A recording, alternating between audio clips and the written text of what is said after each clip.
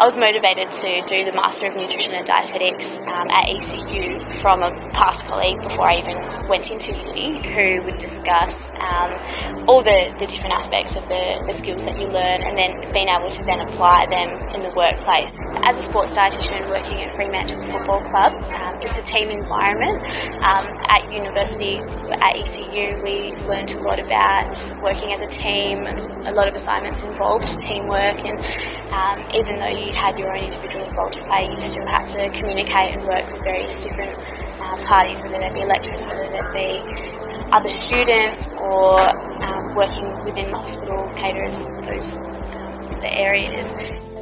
Our students aren't just sitting in classrooms reading textbooks. They are out exploring and making an original contribution to existing knowledge around food and health. Our course uses a range of teaching facilities and technologies to make sure that we're providing authentic learning experiences for our students.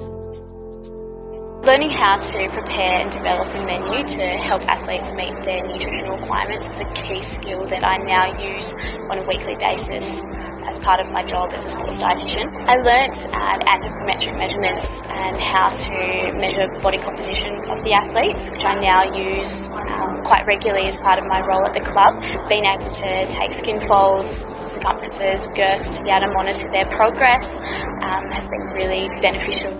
The ECU Master of Nutrition and Dietetics is accredited with the Dietitians Association of Australia.